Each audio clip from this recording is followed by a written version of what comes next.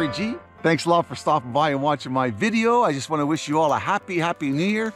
Stay safe, stay sober, and I hope all your dreams come true in 2022. I didn't even put that together before I did the video, but it's kind of like a little bit of poetry, isn't it? I just want to let you know that I'll still be doing my channel in 2022, and come over once a week and see my video and tell me what you think about it, okay? Because being sober is a great life. Like I said in another video, I'm not a counselor, I'm not a psychiatrist, I'm not an addiction counselor, I'm not none of those. I'm just an alcoholic, taking it one day at a time, that love making videos and love boosting awareness of alcoholism and its destructive nature that it can do to people like you and people like me. It really can.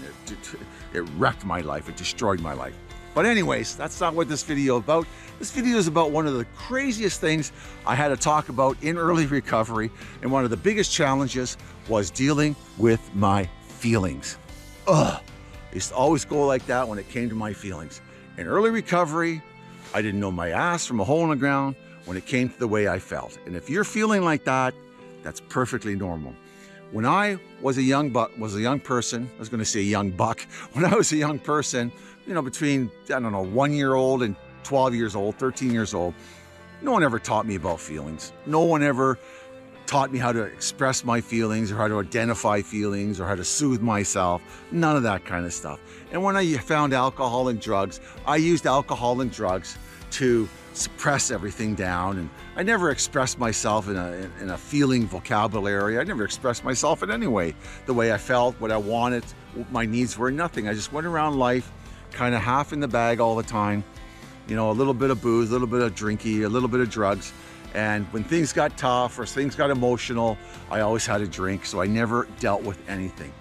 But when I sobered up, it was a whole different ball of wax. It was like the booze was holding like a dam of emotion back, and I didn't really know how to deal with it. I really didn't. I had a lot of hurt, I had a lot of pain, I had a lot of anger, and I had a lot of happiness too. Like, there were the three main feelings I went with when I sobered up was was sadness, happiness, and anger. There were the three emotions I ran off in early sobriety. But we all know there's a big range of them, right? And people used to always talk to me in treatment centers. They used to tell me, you know, Terry, how are you feeling today? And things like that. And I'd be like, I'd really have to think about it when they asked me how I felt. I really have to give thought about it. And knowing our feelings is knowing ourselves. And you might hear a catchy phrase nowadays that they always say, you know, you need to sit with your feelings. Sitting with your feelings doesn't necessarily mean sitting and wallowing in your feelings. Oh, I feel hurt. Oh, I'm a victim. Those bastards did all this shit to me. Yeah, it may be true those bastards did all that shit to you, but sitting with your feelings and wallowing in them, feeling like a victim, is not the way to do it. It really isn't. It just perpetuates the problem, and we never learn how to identify our feelings. What I do, and what I want to suggest that you do, is when I feel something, I feel it strong, I just try not to react to it, and I sit with my feelings. I sit with my feelings, and I try to identify the feeling. And I don't sell myself out, and I think that's a big thing. Don't deny yourself the way you feel. There's no right or wrong way to feel. It's just a feeling. It's just, that's the way we feel. They're God-given, they're given to us at birth. They're indicators to help us survive the world around us. That's what they are. They're caution, you know, they're cautionary, or fears can be a stopper, you know, not run out in the traffic. Anger can help us protect ourselves, or anger is probably one of the best emotions around because it's the emotion of change. When somebody's angry or you're angry, it tells me anyways that we need to change something. When I'm angry, it's an emotion of change, and that's the way I look at it. But sitting with your feelings and understanding yourself is the best gift you can get in sobriety. Well, there's a lot of great gifts, but one of the greatest gifts of knowing yourselves. Because the feelings are a huge challenge to alcoholics, a huge, huge challenge. So sitting with them, understanding with them, let them process, but don't run from them. Don't go to the gym or get occupied, distracted, because that kind of stuff, you never deal with them.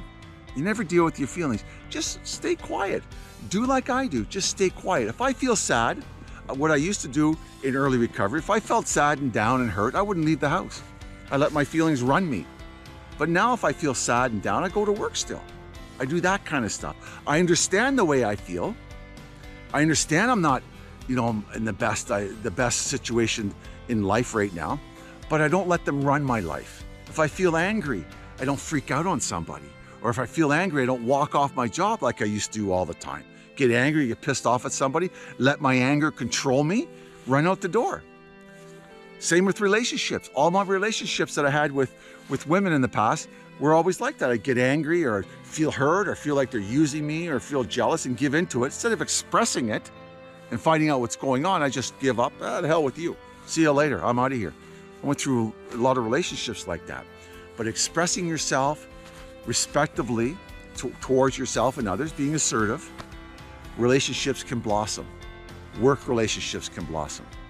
You can find your way through the maze of life a lot easier if we understand the way we feel about ourselves and the world around us. Don't be afraid of your feelings. Don't give in to your feelings. Don't let your feelings control you, but don't sell yourself out when it comes to the way you feel. Don't sell yourself out. It takes practice. It takes time. For myself, I had to go see a therapist about dealing with some old hurts because I couldn't get around that. Some old pains that were making me angry. Do that if you need to do that. But feelings is God-given. Like I said, it's a gift that we get. It helps us survive the world around us. Alcohol took that away from us. Addiction took that away from us. If you lived in a crummy environment when you grew up, dysfunctional, a lot of trauma as a child, that took it away from you. But you can learn that again. You can learn the way you feel, and you become a loving and caring and responsible, great person. You really will. It's good to have good feelings, and don't be ashamed of it. Don't be ashamed of it. We all feel. It's great.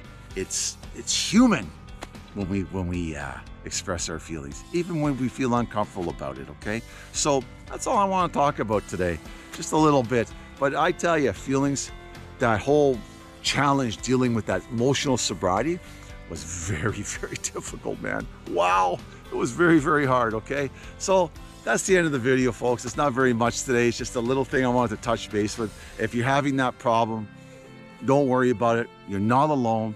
Stay sober and move forward in that emotional sobriety. That maturity will come over time. It takes time, man. It didn't take us, it took me about 15 years to get into the woods of alcohol. It's gonna take me, a few years to get out of the woods, sort of thing, right? I don't know if I said that right either, but you know what I'm talking about. It's gonna take time for us to feel better about ourselves in the world around us, okay? And who knows, maybe 2022 will be your year, okay?